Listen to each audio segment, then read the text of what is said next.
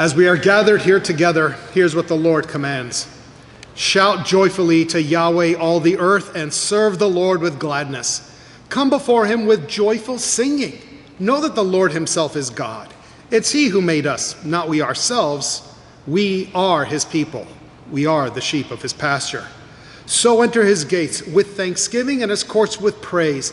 Give thanks to him, bless his name, for the Lord is good. His loving kindness is everlasting, and his faithfulness extends to all generations. Let us together invoke our God. Worthy are you, our Lord and our God, to receive glory and honor and power. For you created all things, and by your will they existed and were created. Worthy is the Lamb who was slain, to receive power and wealth and wisdom and might and honor and glory and blessing. To him who sits on the throne and to the Lamb be blessing and honor and glory and might forever and ever. Amen. And with those words of the elders, the four living creatures, the 24 elders there, we now are able to praise the name of our God together and hear the response of your King to you. Grace to you and peace from him who is and who was and who is to come, and from the seven spirits who are before his throne, and from Jesus Christ, the faithful witness, the firstborn of the dead, and the ruler over the kings of the earth. Amen. Let us then affirm that we are indeed here to give praise to the one who is worthy, the Lamb who was slain, and the one who sits on the throne, and to the spirits who bring to us the word of life. Let us then profess together the Nicene Creed. We believe in one God, the Father Almighty, creator of heaven and earth, of all things visible and invisible, and in one Lord Jesus Christ, the only Son of God, begotten from the Father before all ages, God from God, light from light, true God from true God, begotten not made, of the same essence as the Father. Through him all things were made. For us and for our salvation he came down from heaven. He became incarnate by the Holy Spirit and the Virgin Mary and was made man. He was crucified for us under Pontius Pilate. He suffered and was buried. The third day he rose again, according to the Scriptures. He ascended to heaven and is seated at the right hand of the Father. He will come again with glory to judge the living and the dead. His kingdom will never end. And we believe in the Holy Spirit, the Lord, the giver of life. He proceeds from the Father and the Son, and with the Father and the Son is worshipped and glorified. He spoke through the prophets. We believe in one holy Catholic and Apostolic Church. We affirm one baptism for the forgiveness of sins. We look forward to the resurrection from the dead and to life in the world to come. Amen. For those who have any confusion on some of the things we see here, when it speaks of him who is and who was and the seven spirits, the seven is not seven Holy Spirits, but rather the one Spirit of God who is perfect and complete and sees all. And it is in that way that we then profess we believe in the singular Holy Spirit. Let us now sing from Psalms 46, A Mighty Fortress is Our God, the great Reformation hymn that affirms that our comfort lies not in ourselves, but rather in the God who is and who rules heaven and earth, a mighty fortress.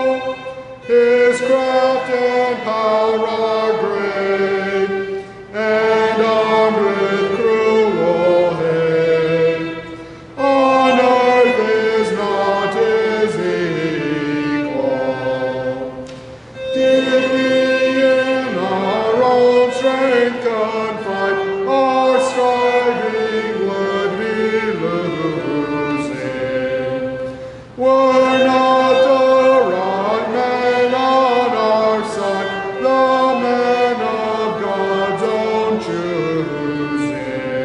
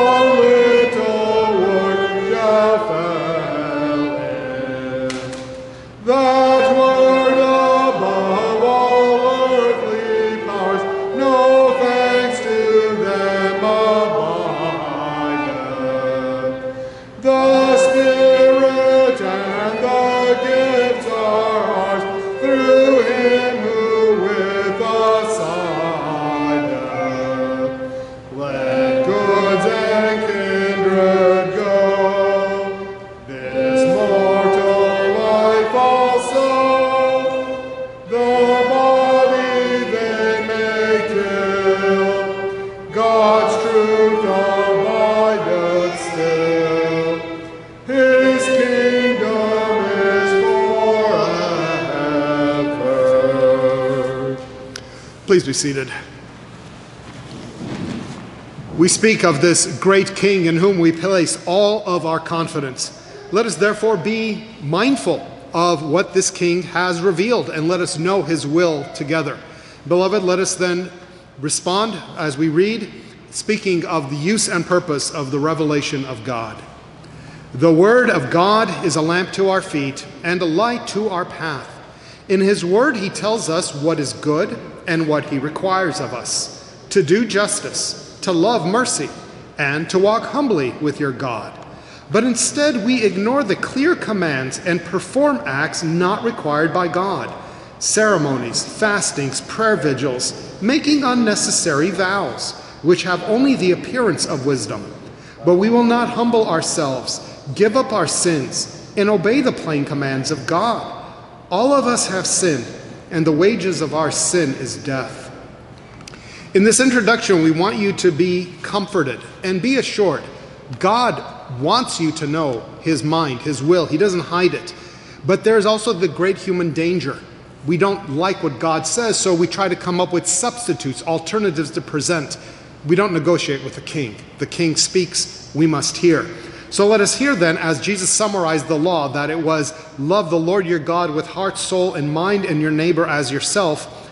Well, we see he got that from the Old Testament, Deuteronomy and Leviticus. You shall love Yahweh your God. However, we have abandoned the love we had at first. You have a reputation as a believer and as a church of being alive, but really you're dead. Wake up and strengthen what remains and is about to die. For I have not found your works complete. In fact, I know your works. You're neither hot nor cold. I'll spit you out of my mouth. Although you knew God, you did not honor him as God or give thanks to him, but became futile in your thinking. Claiming to be wise, you became fools. Leviticus 19. You shall not take vengeance or bear a grudge, but you shall love your neighbor as yourself. I am the Lord. So an explanation: if you do not forgive others their trespasses, neither will your Father forgive you your trespasses. Therefore you have no excuse, O man, every one of you who passes judgment. For in passing judgment on another, you condemn yourself, because you, the judge, practice the very same things. Brother goes to law against brother.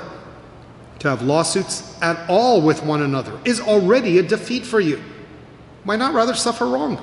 Why not rather be defrauded? Do not repay evil for evil, or reviling for reviling, but on the contrary, bless, for it is to this work that you are called, that you may obtain a blessing. We try to look at the law in various parts of Scripture. First, the direct commandments, but also their explanations, but also where we look at the general spirit and tenor of the law, especially since Jesus said, love the Lord your God and love your neighbor, summarizes and lets you know how to fulfill the law rightly. Why is this important? Because we are naturally moralistic and prideful. We want something doable that we are able to say, look, I did these things, or I refuse to do these things, even others are doing them. And we want to be able to show them to God and say, see why I'm lovable compared to those people. And we make it where God only remains as judge, and we're constantly trying to impress him. But God says, no, what I want you to actually know is that I am the God who made this entire creation as a place very good, so that men may enjoy the blessings. And when your father sinned against me, and when you've continued that sin, I loved you so much I gave my only begotten son. So you fulfill the law by acknowledging I am God, and a loving God, generous beyond measure. And I expect you then, if you are my children, that character reflects on how you deal with those who bear my image. So you can see, he says, you've abandoned your love. You've no longer loved me, the God who made everything and sent his son. You only think of me as a judge who is just keeping an eye on you to give you a ticket or punish you. But I don't want that. I want you to have a zeal. Restore to that love. Give me thanks when you recognize how many good gifts I give you each and every day. And as for dealing with others, Again, we fall into that moralistic trap. I won't kill you, I won't steal from you, but don't expect much more from me. And yet we're told, if you don't forgive others, it's because you don't belong to the God as Father who forgives. That Spirit's not in you, and therefore your sins will not be forgiven. And in fact, knowing that you are sons and daughters of God who loved us while we were his enemies, expect to have his character imprinted on you. And that means you suffer wrong from others and you live peaceably, and in fact, you bless your enemies. So if you have this exchange of fairness only, you're not reflecting the mind of God. Maybe you're not his child. That's the warning that's being given here. Rather, suffer wrong. Let people take advantage. That's fine, because that's how we are with God. And if he's our Father, he's imprinting that character in us. The church becomes a place where we don't bring up wrongs. We don't harbor grudges. We forgive. We love. And in fact, on the contrary to the ways of the world, we bless, recognizing this is our calling. So I hate to say this law is way harsher than if I gave you a list of rules. But this is what God wants us to know. And here's what's so amazing again. Remember that he is a God that you can give thanks to, because despite our being such a sinful people, he does not forsake his own. And he keeps sending the word and keeps calling you to repentance and restoration, that you will obtain the blessing. So, beloved, knowing who our Father is, recognizing the kind of people we have been, let's confess our sins. God must punish sin. His wrath is upon all his enemies, but he takes no pleasure in the death of the wicked. Rather, Jesus tells us that God in this way so loved the world that he even gave his only begotten Son, that whoever believes in him, that he is, and he is the Savior, will not perish for their sins, but instead be gifted eternal life. Jesus came and died for our sins. He was made subject to the wrath and the curse in our place. And now if you believe and confess Jesus is the Lord of all glory, but that he took on flesh and was crucified, and death could not hold him, he was raised from the dead and now intercedes for you, you will be saved from the wrath of God that will be coming upon the ungodly. So, having heard, love the Lord your God with heart, soul, and mind, and your neighbor as yourself, did you do that good work demanded by the law? I confess that, left to myself, I am unable to do any good, because I am hostile to God and unable to subject myself to his law, and am even by nature a child of wrath. So, where's your hope to be found? I will place my hope in the work of Christ alone, who died for my sins and was raised for my justification, and who has become my righteousness and redemption, apart from my own works and attempts to keep the law. And having been redeemed because God loved you and sent his Son, how will you now live before God? I recognize my high calling, signed and sealed in my baptism, and will walk in newness of life, a slave to righteousness, under the sanctifying work of the Spirit, thankful to God for his blessings.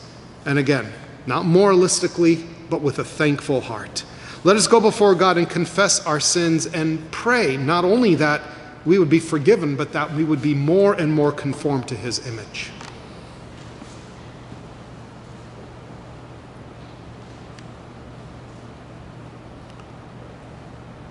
Almighty Lord of heaven and earth, we come before you a proud and boastful race, demanding that you be impressed by whatever works we bring to you and declare before all creation how we are better than our neighbor, and that is why we are Christians.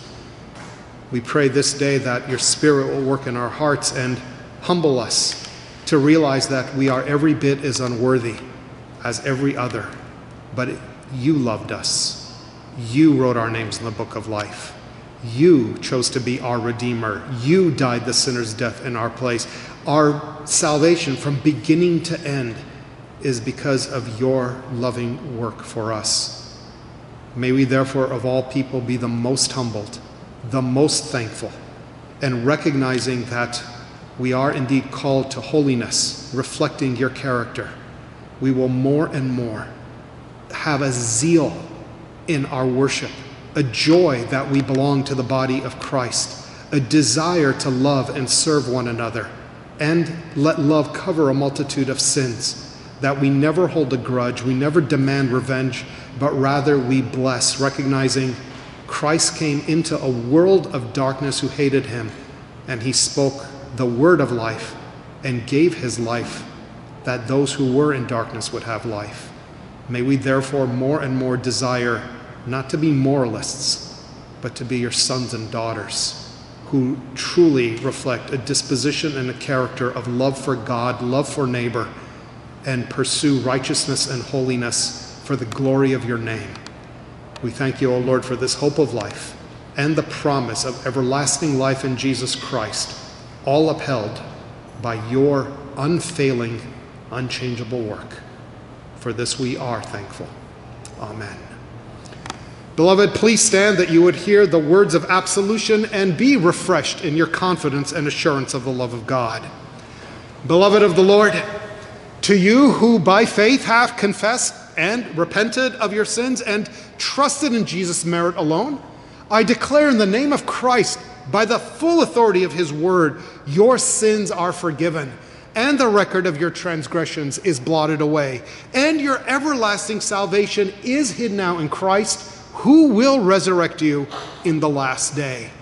And so, we have the word of the psalmist as we sing to God that indeed we desire to know him single-mindedly, the way he has revealed himself, and not according to the confusion of men. So Psalm 119, verses 113 to 120, the double-minded I abhor, but how I love your law. Let us sing.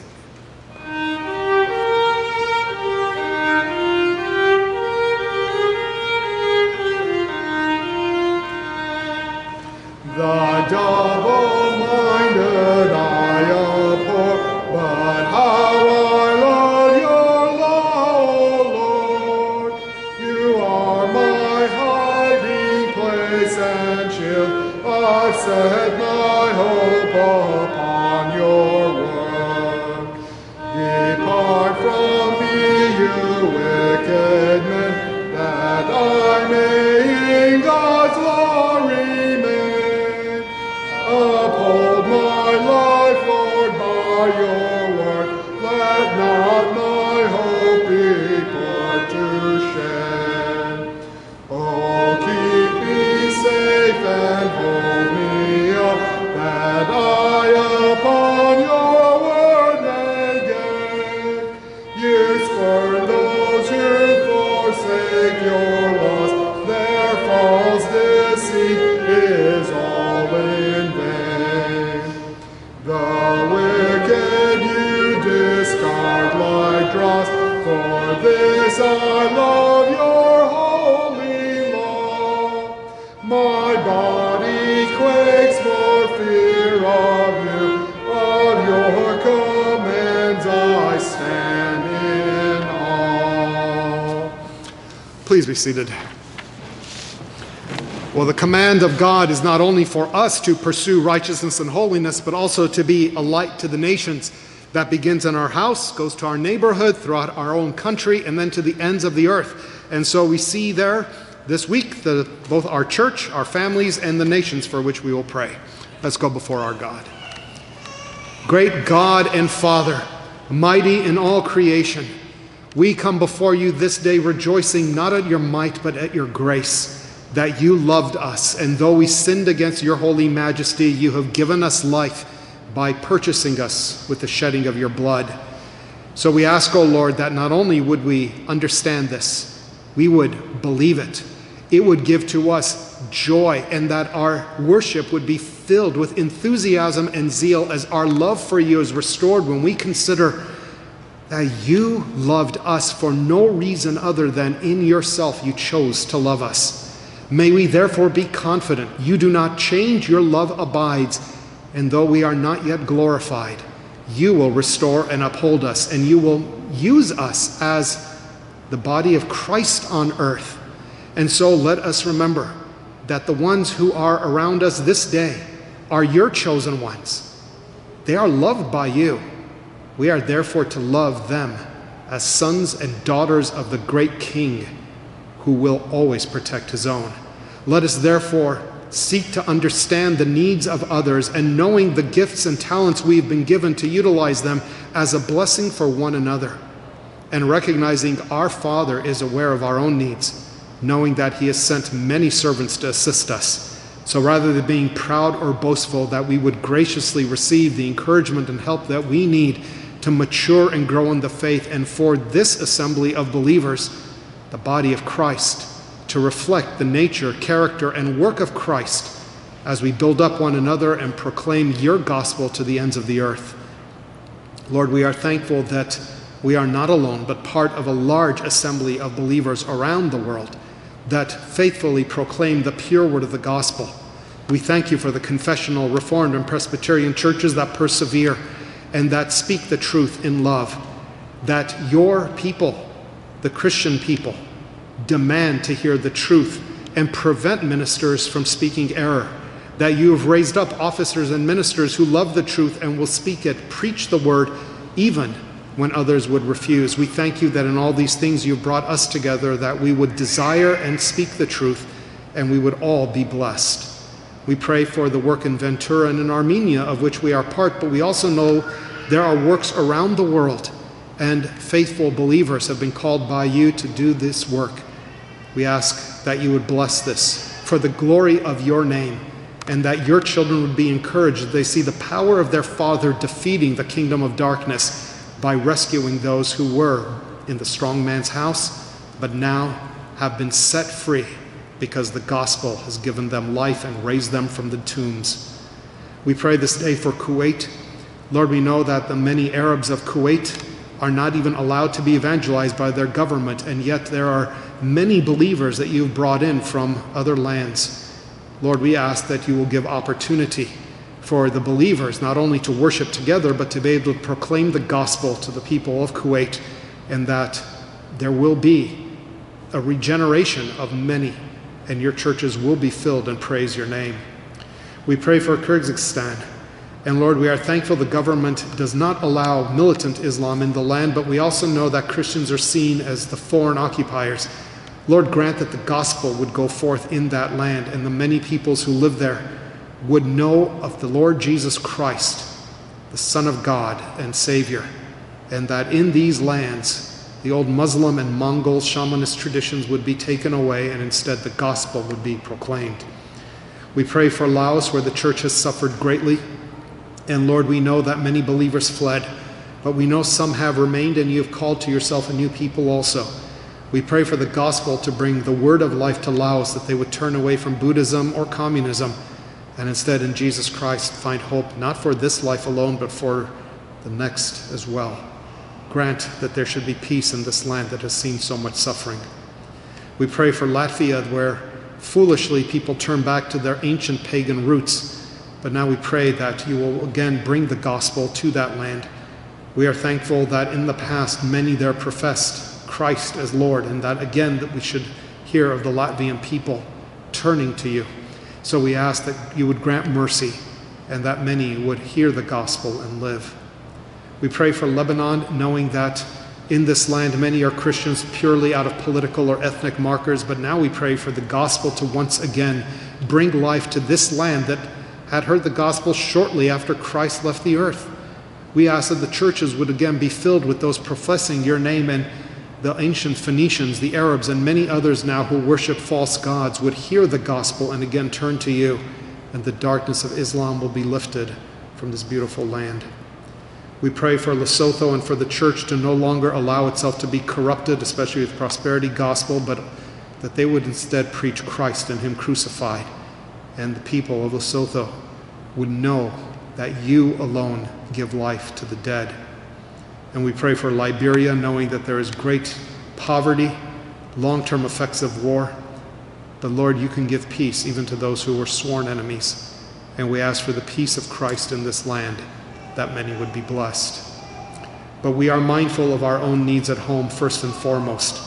We have husbands and wives, brothers and sisters, sons and daughters, moms and dads, and people struggle. There are difficulties. Some keep a brave face, others are hypocrites, some renounce. Lord, we ask and we pray for each and every one that we are in contact with. And we ask that by your Spirit we will have the zeal of the widow and give you no rest till you hear our prayers and restore to us our loved ones. And we pray that we would also no longer be ashamed, but we would reach out to neighbors and friends and proclaim to them that they too need this life.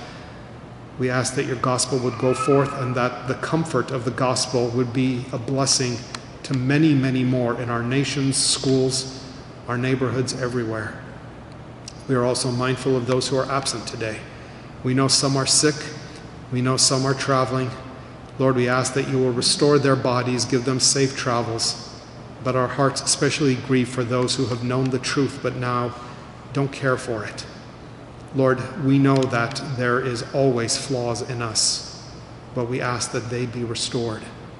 We pray for those who have fallen away, for those who have fallen to chase after other gods.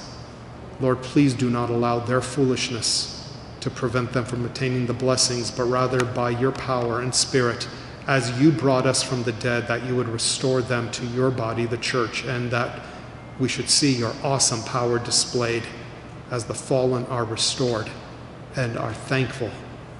So we come to you now confessing that we are indeed the most blessed, and we are blessed because we belong to an assembly of the saints whom you have loved. And all of us together can profess you are our God and Father as we pray. Our Father, who art in heaven, hallowed be thy name. Thy kingdom come, thy will be done, on earth as it is in heaven. Give us this day our daily bread, and forgive us our debts as we forgive our debtors. And lead us not into temptation, but deliver us from evil. For thine is the kingdom, and the power, and the glory forever. Amen. Let us now please stand for the reading of the written word.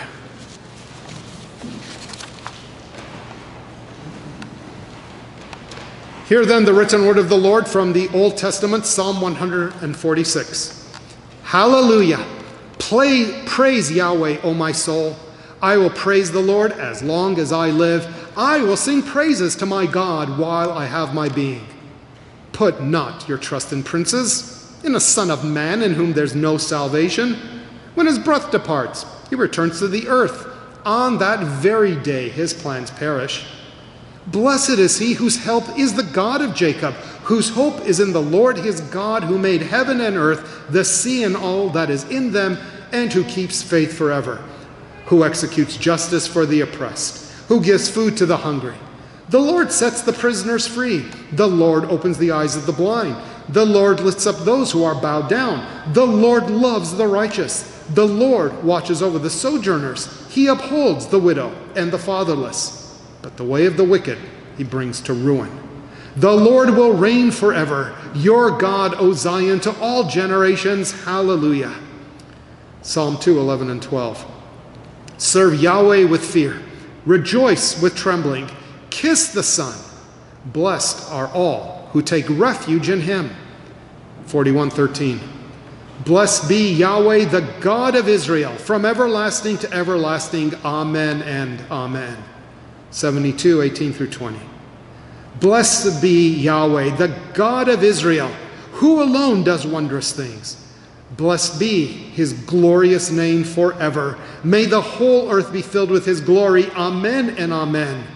The prayers of David, the son of Jesse, are ended. 89:52. Blessed be Yahweh forever. Amen and amen. 106:48.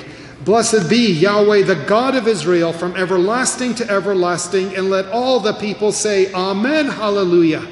150, verse 6. Let everything that has breath praise Yahweh. Hallelujah. Turning to the New Testament, Matthew 6:31 through 34.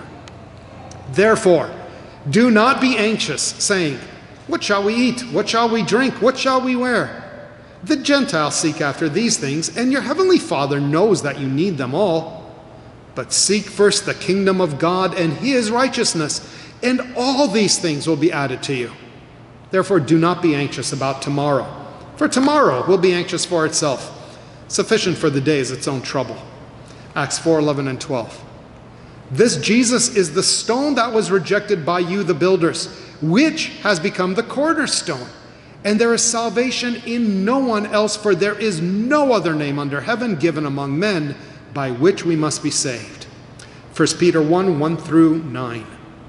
Peter, an apostle of Jesus Christ, to those who are elect exiles of the dispersion in Pontus, Galatia, Cappadocia, Asia, Bithynia, according to the foreknowledge of God the Father, in the sanctification of the Spirit, for obedience to Jesus Christ, and for sprinkling with his blood, may grace and peace be multiplied to you.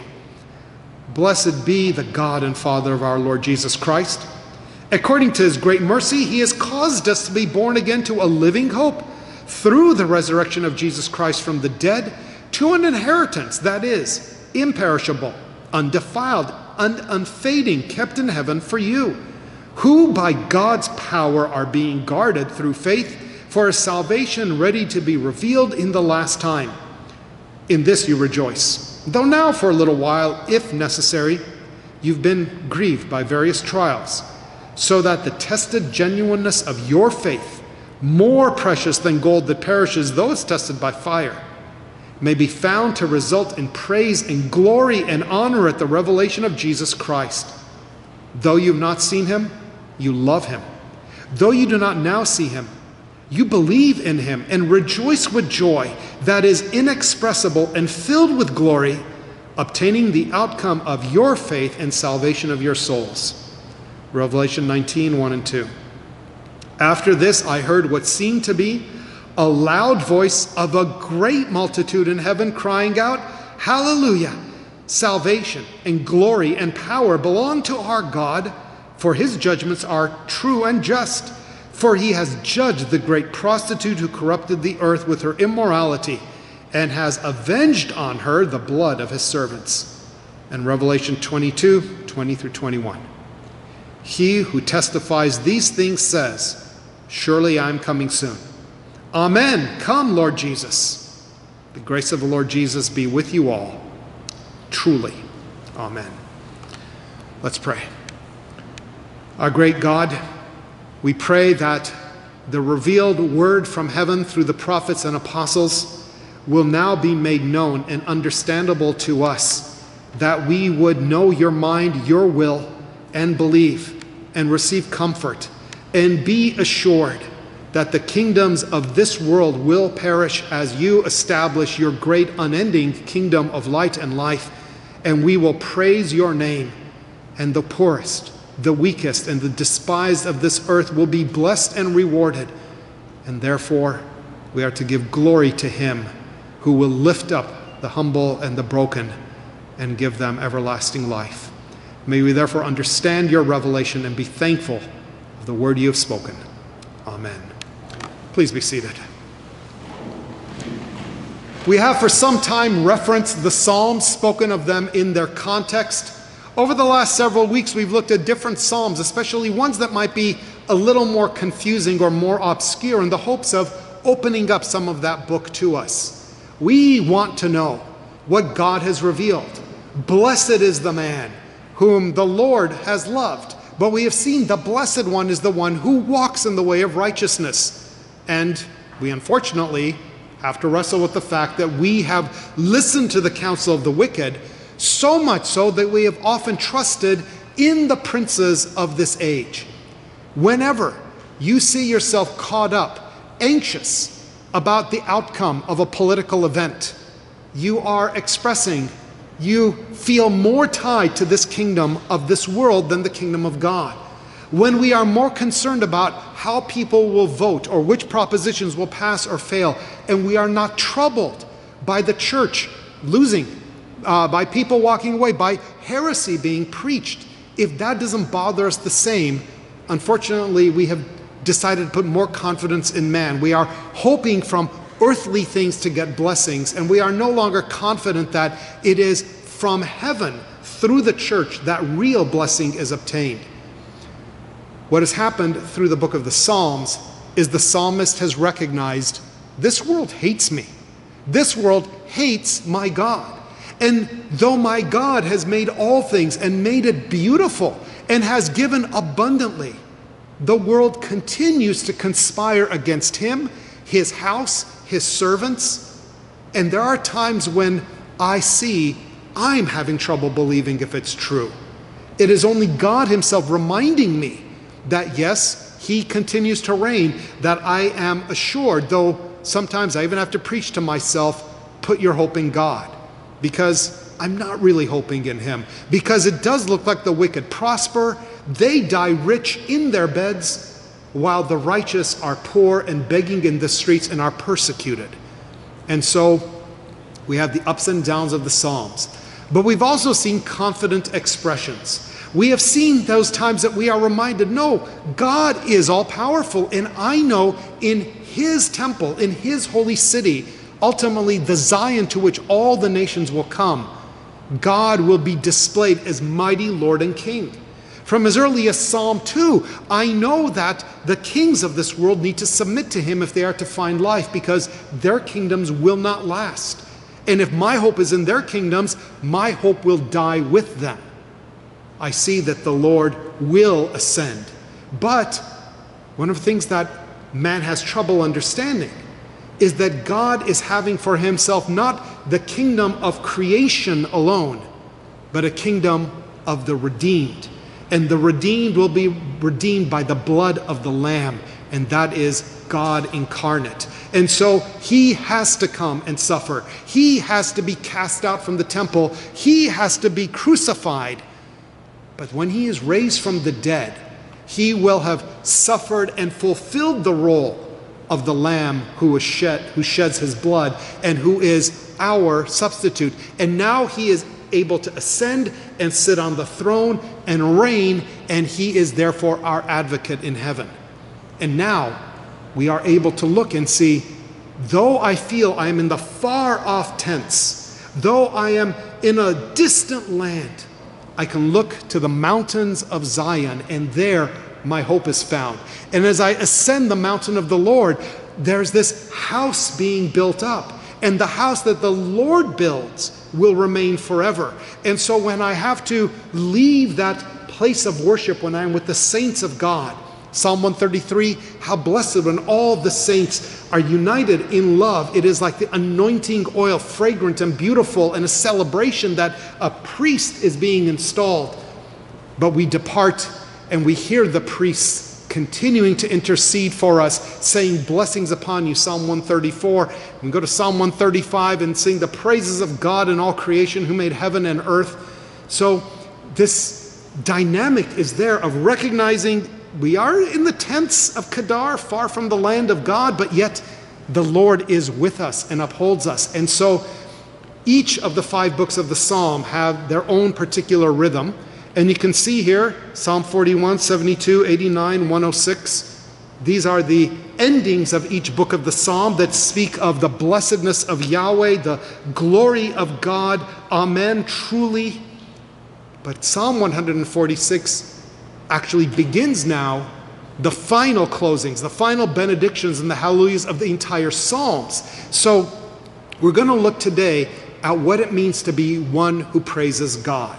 We're going to look to see why we should be confident of these things and what it means for us as a people who understand we are not yet in glory, but are assured not only does our Lord reign, but he is that mighty fortress in that great city that will cause the kings of this earth to beg for mercy. But while we are called to assemble together and sing the praises of God as we enter through the gates of righteousness with him who was sacrificed for us, leading the assembly. So Psalm 146 begins with the words, Hallelujah, praise Yahweh, praise the Lord. Praise the Lord, O my soul, and I will praise him as long as I live, singing praises to my God while I have my being. And in doing this, I do so expressly rejecting the princes of this world who are assembled against my God. I put no trust or confidence in princes. They are no different than me, mere mortals. They will not be able to bring anything to pass. They can't even bring most of what they want now, but certainly once they die. So the praise of God, the confidence of his rule, means a rejection of the things of this world. Now we know we're sojourners, we're residents here. We're not cursing the world, we're not contemptible towards it, but our confidence lies in God alone. And so we praise God, even when the world thinks we should be doing other things, especially praising them. But what do the kings of this world bring to their followers? Now, archaeologically, or as historians, you look back and you can see these grand old castles and palaces, and of course the artist will render it as it was in its great, most magnificent time. What's not shown? All the death. Almost every monument is built on the dead. And in fact, after the kings of this world send you out to die so they can conquer and get more gold, what do they do for your family? They build a marble statue glorifying themselves to speak of all those who died in their name. People obtain no benefit from the kings of this world.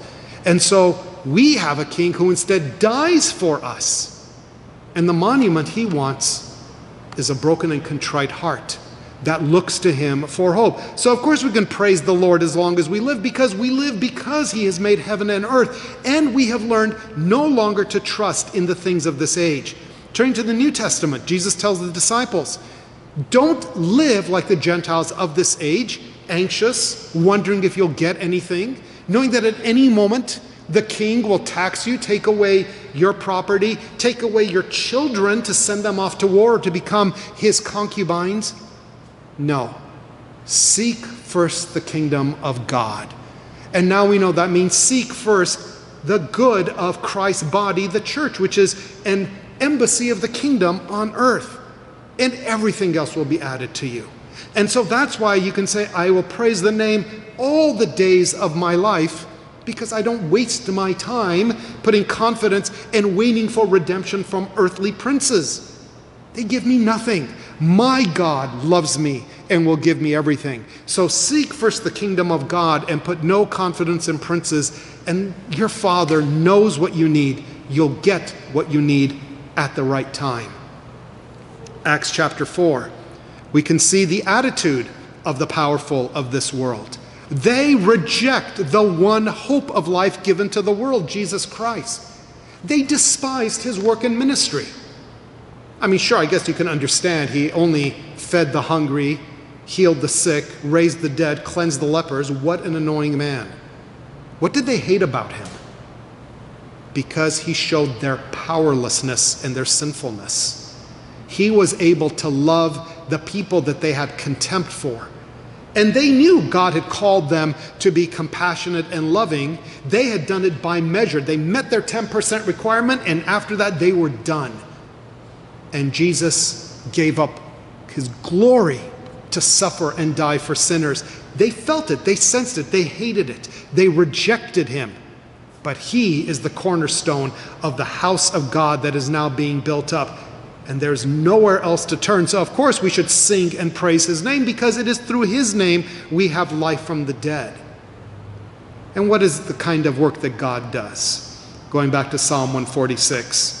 The God of Jacob is blessed because God is the helper. Now understand what this means. The helper in Old Testament Hebrew is not the servant. The helper is the one who does what you cannot do. So in a way, if I have a brain tumor, the surgeon is my helper. He's the only one who can do something for me. So when God is coming as the helper, he's not coming as your servant, but rather as the one who does what you need so that you accomplish what needs to be done. He is the helper of Jacob.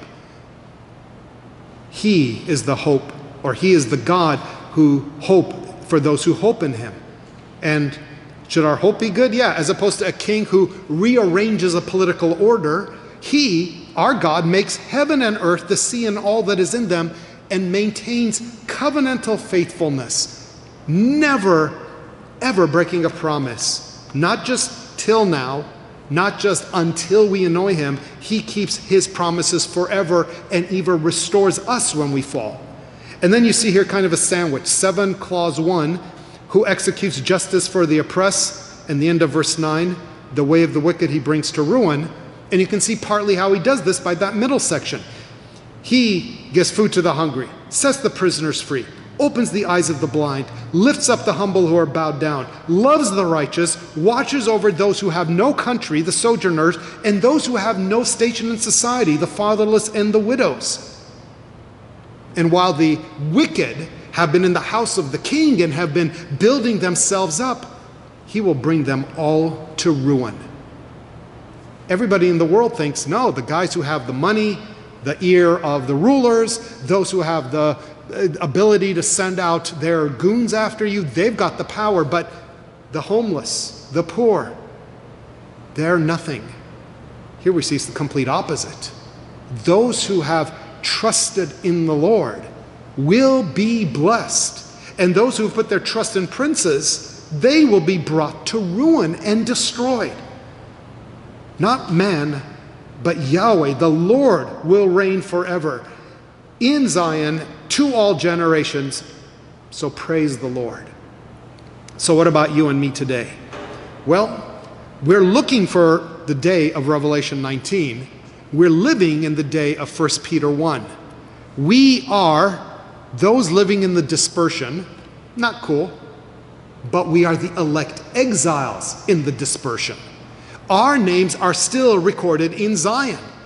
We belong to the city of God. For a little while we are exiles, but in this we are also ministers. We are called to bring the light of the gospel. And when we gather together, and we gather together with a zeal to love and worship God in spirit and in truth, and we love our neighbors and use our gifts for one another, this light shines brightly. And here we are growing in sanctification, having been washed by the sprinkled blood of Christ, announcing grace and peace to one another and to the world. And God is glorified in all this because he has made us to be the living church in the world. And the world hates us, the kings of the earth conspire against us, but we are being guarded through faith by the power of God, which will be manifested in the last day at the right time. So rejoice now. Say, it's tough to rejoice. I'm mortal. Life is difficult. I see pains and troubles in the church and around the world. And notice Peter says, yeah, I know you're grieved by various trials, but this is a test. It's not a punishment. The punishment has already been poured out on Jesus Christ. For you, it is part of your training. And as we've said before, you have to put it in context. If you just go and see one man yelling at another in the field and throwing things at him and making him lift rocks, it could either be a crazed, maniacal torturer or a coach that wants you to improve. That's the question. Are these trials now coming from an enemy who wants us to suffer, or from a father who is causing his children to grow as he knows they can, as he desires them to, in order that he can pass on to them their inheritance? We should rejoice. And if you've ever seen the people who go through, again, boot camp, hell week, things like that in football training, yes, they will grumble. But at the end, there's this satisfaction. Your name's on the roster.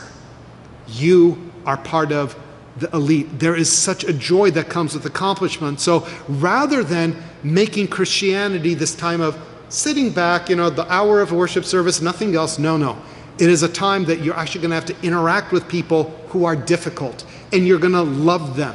And you're going to know your own failings and work through them. And you're going to do this all with joy in God, confident that in this time of trial, you are being trained up to result in glory and praise and honor to you when Christ reveals himself and you praise and glorify him. Yeah, for a little while, we live on this side of eternity. We have not seen him with our own eyes, but because the Spirit of God has made us to live, we love him. We don't see him, we still believe in him and rejoice. That's why this morning you didn't sleep in like your neighbors. Go do recreation. But you came to a place that marks you out. Everybody who saw you drive here knows there are still Christians in the world. Everybody who knows that you're not going to something else but you're here today recognizes you prioritize this time over the things of this present age which are passing away. That's a testimony. And when we are finally raised up to eternal glory, we will hear these sounds of hallelujah from the 4 living creatures, the 24 elders, the myriad and myriad of angels, as well as the host of those from every tribe, tongue, nation, and people, uncountable, who are there before God, crying out to him, praise the Lord, hallelujah, because he did judge Babylon. He did destroy the prostitute, the kings of this age who corrupted the world, led people astray, and shed the blood of the saints. We don't need to avenge it. God loves his own. He keeps a record. We right now are called to minister grace to others in this world. We're not anxious about the world. We don't fear the kings of this age, but we love the people and desire that they should obtain the blessing. If they stay in their foolishness, that's on their heads. But as for you and me, we display this time matters. The people of the church matter. We gather together because we love God. Because we love God, we love the ones he loves. Because this is his world, we give him this day. We gather together, we don't brag about what we've done, but we express our sinfulness and thank him for his grace. And Jesus says, I will come again soon. John looked and saw history laid out before him. He gives a theological interpretation of history in Revelation. He sees everything is governed not just by God the Father, but Christ the Lamb of God, who is the Lion of the tribe of Judah. That's the image of the scroll. It's the command of the emperor to the governor. No one can accomplish the will of God except the slain Lamb, who is the Lion of the tribe, and he executes the will of God against the enemy, the Antichrist, the beast, the Babylonian woman. And in the end, they are destroyed. And John sees all this and he says, now, let's do this. Bring glory. Bring your power to the world. And Jesus responds, I will come soon, but not today. Today is still the day of your testing and mine.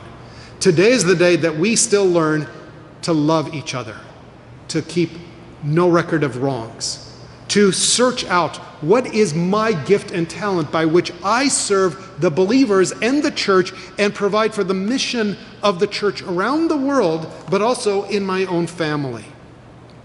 How is it that I am called to bring the light of the grace of Jesus Christ to others when this is who I am? And Jesus says, well, because I chose you. So with this, we can go and boldly proclaim to the greatest, most powerful, and most evil king of this world, serve Yahweh with fear and rejoice in trembling. We offer the word of life, but as we suffer, sensing betrayal, Psalm 41, we can still say, blessed be Yahweh, the God of Israel, always, because he is faithful and true. And Psalm 72, we are confident, though we do not yet see the kingdom in its full majesty and glory, we know the kingdom will be from sea to shining sea, so we can say, blessed be Yahweh, the God of Israel.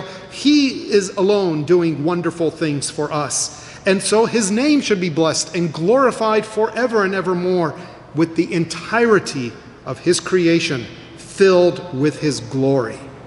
Psalm 89, again, remember that section of the exile. Yahweh is still glorified even if I am in Babylon, where the prostitute drinks the blood of the martyrs. Well, we see Revelation 19, she will be judged. So yes, through this trial, I still bless Yahweh forever. End of book 4, Psalm 106.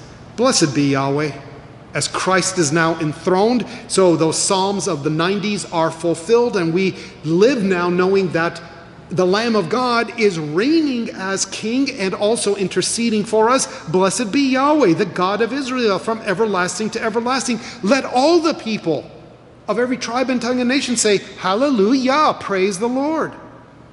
And by the end of the entirety of the book of the Psalms, Let everything, everyone, everywhere that has breath, praise Yahweh. Praise the Lord. Hallelujah. Beloved, we go through a lot. This is a time of testing and suffering. The valley of the shadow of death. The time in which darkness is my only friend. Yes, there is the bad. But in all of this, the Lord is my shepherd remains true. In all of this, I will seat my anointed on the throne, and all the nations will come. And you will be part of the instruments that God uses to bring this gospel message to the world. And there are already tens of millions, hundreds of millions of voices praising God. You're not alone. You're not sitting in the middle of the ocean surrounded by sharks hoping. You're part of a church that has been here for millennia around the world, preaching in hundreds of languages. We've got to get past any sense of helplessness or melancholy. Stop being anxious. Seek first the kingdom of God, knowing that all things will be good, and praise the name of the Lord. Sing hallelujah, glorify God. Don't let the lying princes of this world deceive you about their power. Each of them will die. Their kingdoms will amount to nothing. Look at history. They're all gone. The ones that are present today, they'll be gone. And Christ's church will be filled with the sojourner, the widow, the fatherless, the poor, and the outcast, being brought in, washed, clothed with royal robes to dwell in the house of God forever. Beloved, let us always praise our God as we have been commanded with joy. Don't forget. Don't lose your first love. Don't be lukewarm. Pursue zealously, with love, the praise of God and his glory. Let's pray. Great God, we thank you for the word of life. We are grateful that you know us well. You have revealed in your word all that we need to know, revealing to us that yes, we are in a time of testing, though we may find it to be the deepest darkness, but you assure us you are there. Though we are fooled by the things of this world and we are anxious, you assure us that your kingdom alone will triumph.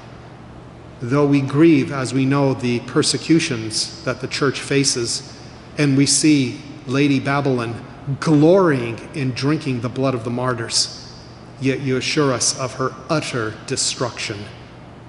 And so give to us bold confidence to know that all things work together for good for those whom you have loved and called. We pray, therefore, that we will be able to no longer be corrupted by the false teachings of this age, but also not to fall into the trap of anxiety of the things that we cannot control, but rather that we will love you and we will pursue the glory of your kingdom, seeking first the kingdom of God, desiring the good of the believing community, especially the visible church. And Lord, we pray, may you be glorified in this assembly of believers, this random lot you gathered together to be one body. May we find great joy as we look around us and realize these are the sons and daughters of God, the princes and the princesses of the great and eternal kingdom. May we live with joy among one another because we all love you and praise your name. Amen. So let's then continue by singing Psalm 146 and affirming that indeed we desire the whole of creation to praise the Lord. So Psalm 146, praise the Lord, O my soul.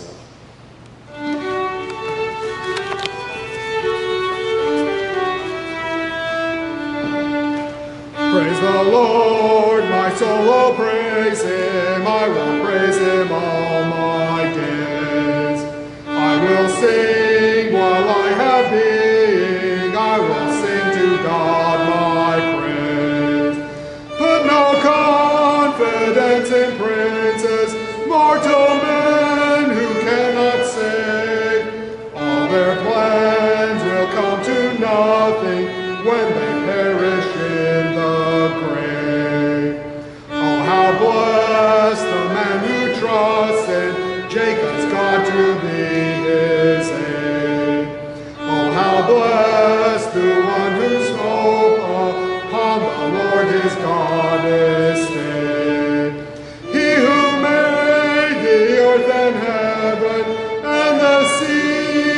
all their store. He who keeps his word forever, he is faithful evermore. He will always render justice for the sake of those oppressed. He gives food to those who hunger, satisfies their emptiness.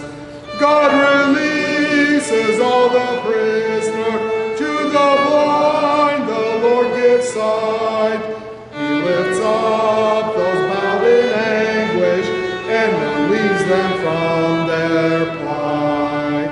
How the Lord loves all the righteous and the alien defends. Helps the orphan and the widow, judgment on the wicked sends. God the Lord will reign forever, Zion's God forevermore. Reigns through every generation, hallelujah, praise the Lord. Please be seated. The New Testament takes two examples from the Old Testament. One is that of those in the wilderness who have left the kingdom of slavery and oppression but are not yet in the promised land of glory, being fed manna, and also what we saw today from 1 Peter, that we are the exiles, those who were part of a kingdom but now is spread out throughout the world. But in this, God is using us to bring the light to the nations. In both of these situations, the people of God need to be assured God has not failed us. He is not restricted to Zion or to Canaan, but rather he is all-powerful. He goes to Egypt and rescues. He protects Daniel and his friends in Babylon. He is with us here. So, beloved, in the Lord's Supper, we are receiving a testimony from heaven. You're going to get earthly bread and wine just like you only hear a man's voice. But it is God's Spirit who works through the words that are given, that he regenerates and makes the dead to live. Though mere wine and bread will be received, it is Christ himself testifying of the reality of his active presence with you. Darkness is not your only friend. The eternal God is your loving Father who upholds you. So we come to the table of the Lord in order that he would minister the gospel. Got the gospel through the word. Now you get the visible word of the gospel as well as a sealing sign and testimony to increase your confidence. We read in the scriptures that the Lord Jesus, in the night in which he was betrayed, took bread. When he had given thanks, he broke it and said, "This is my body which is for you.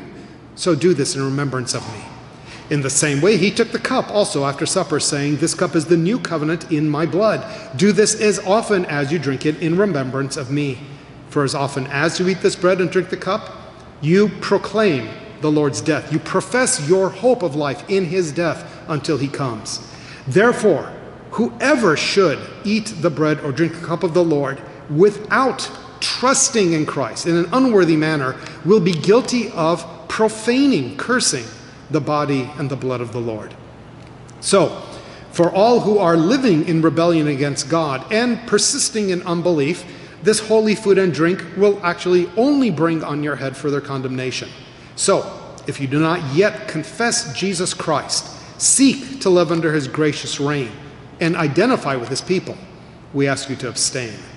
Nevertheless, despite these warnings, for anyone who has confessed your sins and affirmed your faith in Christ, be assured of this: God's promise cannot fail.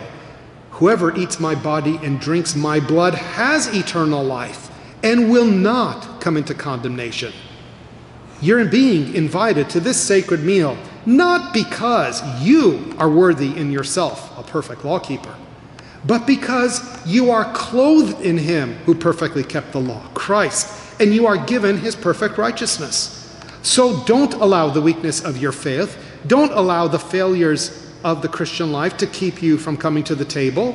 This table is given to us as we are sojourning, because of our weakness, because of our failures, to increase our faith by feeding us with the body and blood of Jesus Christ. As the word that you have heard has promised us God's favor, so also God, knowing our weakness, has added this visible confirmation of his unchangeable promise, the sacrament. So come, believing sinners, the table is set and ready for you. Taste and see that the Lord is good. Let's pray. Almighty and everlasting God, who by the blood of your only begotten Son has secured for us a new and living way to the Holy of Holies, cleanse our minds and our hearts by your word and through the ministry of the Spirit, so that we, the people whom you redeemed, drawing close to you through these holy mysteries, may enjoy fellowship with the Holy Trinity through the body and blood of Christ, our Savior. Our ascended Savior does not live in temples made by hands. We know he is in heaven, seated at your right hand, continuing to intercede on our behalf. But through this mystery, by your own word and Spirit, these common elements are now set apart from the ordinary use. They will remain bread and wine, but these sacred elements nevertheless become so united to the reality they signify, we do not doubt. Rather, we joyfully believe that we receive in this meal nothing less than Christ, his crucified body and shed blood. So now let us go to our heavenly table and receive the gift of God for our souls. Amen. Beloved, that we may be nourished with Christ, the true bread from heaven, let us lift up our hearts to Christ Jesus, our advocate at the right hand of his heavenly Father. Let us firmly believe every promise, not doubting he does intend to nourish and refresh us with his body and blood through the mysterious work of the Holy Spirit, as surely as the testimony gives it, we receive the bread and wine in remembrance of him. Lift up your spirits and hearts on high. We lift them up to the Lord. The elders will dismiss you to come forward and receive the elements at this time. Return to your seats and we will partake then together.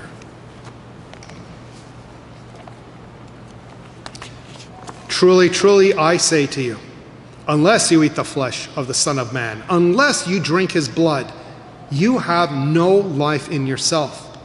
But he who eats my flesh and drinks my blood has eternal life, and I will raise him up on the last day, because my flesh is real food, my blood is real drink. So whoever eats my flesh and drinks my blood abides in me, and I will dwell in him. In the beginning was the Word. The Word was with God. The Word was God. He was in the beginning with God. All things came into being by him. Apart from him, nothing has been made that has been made. And in him is life. The life was the light of men. The light has shined in the darkness, and the darkness has not overcome it. The Word became flesh, dwelt among us, and we beheld his glory. Glory as of only begotten Son from the Father, full of grace and truth. No man has seen God at any time. The only begotten God, who is in the bosom of the Father, he has revealed him. So we come to him now, a living stone, rejected by men, but choice and precious in the sight of God. You now also are living stones, being built up together into a spiritual house, a holy priesthood, to offer spiritual sacrifices acceptable to God through Jesus Christ. You are a chosen race, a royal priesthood, a holy nation, a people for God's own possession, that he may proclaim the excellency, that you may proclaim the excellencies of him who has called you out of darkness into his marvelous light. So I urge you, as aliens and strangers, abstain from this kingdom's fleshly lusts, which are warring against your soul. Keep your behavior among the heathen Gentiles excellent, so that, though they may slander you, because you do not follow their ways, on account of observing you, they will glorify God in the day of visitation.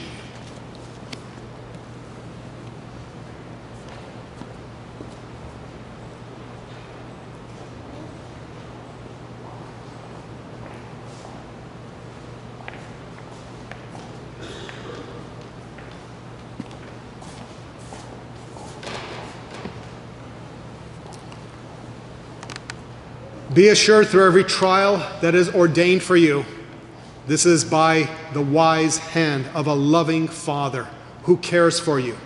He always provides for your success because he intends to bring you to everlasting glory.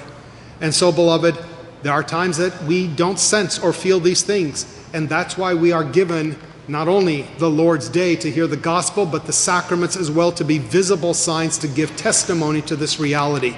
So you've heard, now see, touch, smell, and taste. Know that Christ is with you.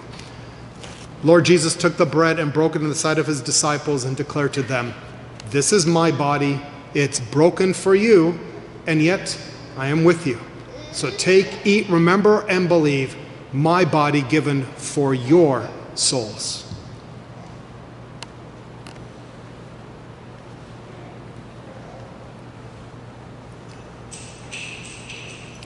Jesus also took the cup and declared, "This cup is the new covenant in my blood, ordained by God that there should be a new kingdom, a kingdom of the redeemed who will dwell in the house of God forevermore.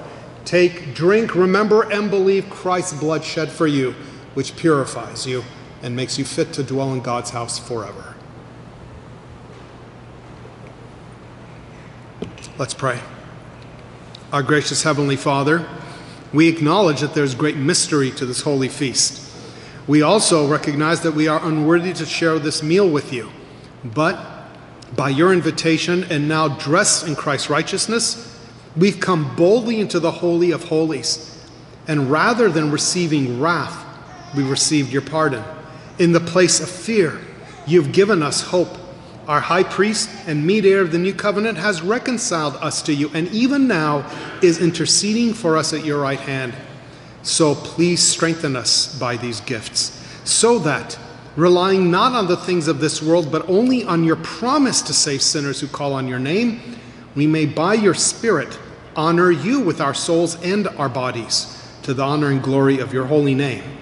Amen. Beloved, we bring our offerings to God as we participate in the continuing mission and evangelism, which is the call of every believer and of the church united. We all have different gifts and talents, different things we can do, but where we are able, we contribute for this, as well as for caring for the needy poor of the church, and the collection plate is available as you exit. Now let us stand and sing of this, the promise of God, and that which we shall see with our own eyes, from earth's wide bounds, tribes and peoples from everywhere gathering together, praising the Holy Trinity. Let us sing our doxology in closing.